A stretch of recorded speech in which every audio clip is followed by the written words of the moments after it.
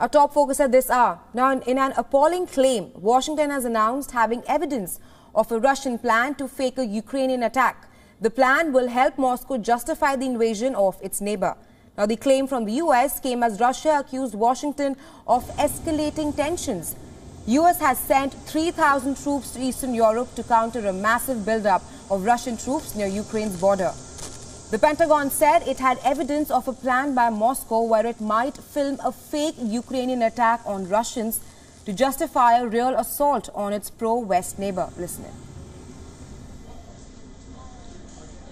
One possible option the Russians are considering, and which we made public today, involves the production of a propaganda video, a video with graphic scenes of false explosions, depicting corpses, crisis actors pretending to be mourners, and images of destroyed locations or military equipment, entirely fabricated by Russian intelligence.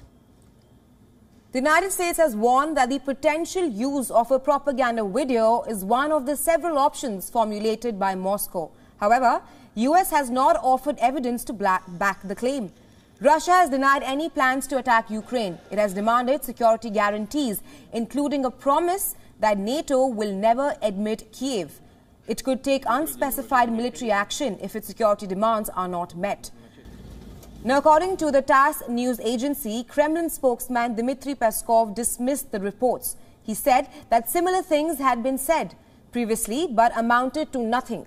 Moscow denied accusations in the past as well that it was trying to manufacture a conflict.